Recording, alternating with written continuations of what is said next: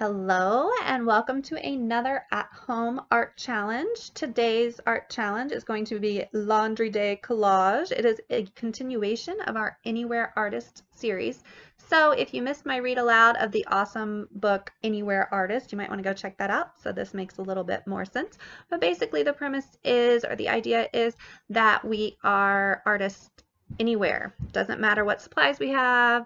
Our world is our studio. So as a disclaimer, no laundry was harmed during the creation of these collages, and no laundry should be harmed in the creation of your collages. So your first step is going to be decide on your subject or your color scheme, kind of get some inspiration going, and then go on a laundry hunt.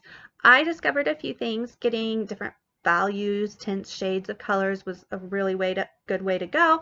Also, smaller pieces of laundry seem to work better, especially socks. If you have kind of solid color socks, my kiddos play soccer, so I was able to use a lot of their soccer socks, and that was really helpful. They were easy to work with.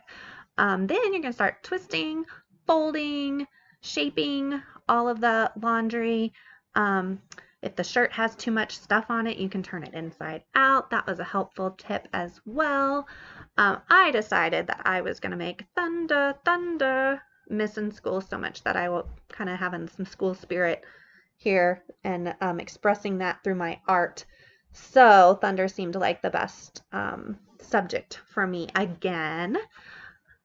A lot of the same things we talk about when we're painting or drawing apply to this laundry collage, so it's really good fun practice as artists to get creative with different media.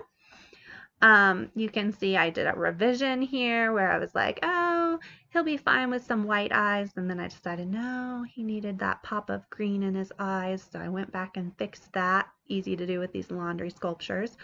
I also thought about shape versus form.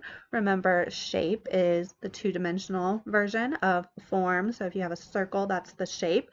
And then the form of that would be like a sphere. So we really get to think a lot about this as being kind of a three-dimensional, two-dimensional piece. Also think about your background. Think about all that layering. We always talk about layering when we're mixing colors. You kind of get to play with that sculpting power here as well. Here is my daughter, Miss E. She decided to do a landscape version with a tree. I think she did really cool with all those different values of green, and then she added the pop of the sun, and look at those cool rays she did with the socks. And my favorite part is the way she layered the ground to show that horizon line. She had a little pattern going there. And just to prove that I am not crazy, I'm going to show you some of my favorite ones that came from the internet. So look at this super cool one with all the black, gray, white values portrait.